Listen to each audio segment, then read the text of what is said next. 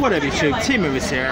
It's reported that Training Day director Antoine Fuqua is set to direct the Bronze Studio feature titled Siege of Bethlehem, which is based on a book titled Season of Bethlehem.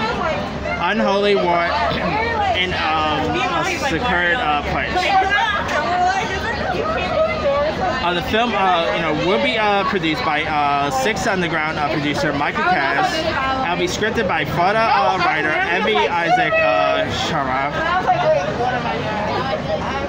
Here's what it's about. Inspired by a true story, Siege of Bethlehem tells how a Muslim and Israeli Jew and a Christian American came together to prevent a battle from breaking out between the Israeli army and a group of armed Palestinian militants who had taken refuge in Bethlehem's church at the nativity, the beloved birthplace of Jesus.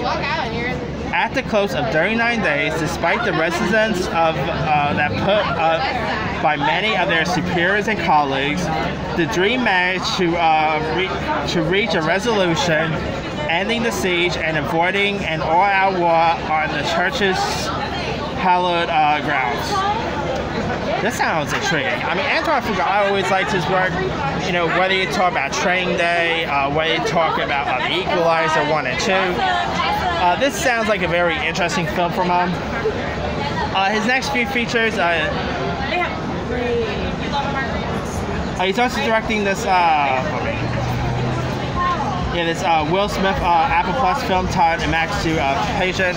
He also has a film with Mark Wahlberg coming called Infinite. He has some pretty interesting projects coming out. But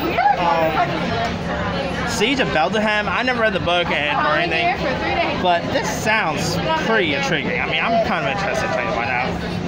It's going to be interesting who Fuqua is going to get to direct this, who Fuqua is going to get to star in this. So, anyway, no release date has obviously been set.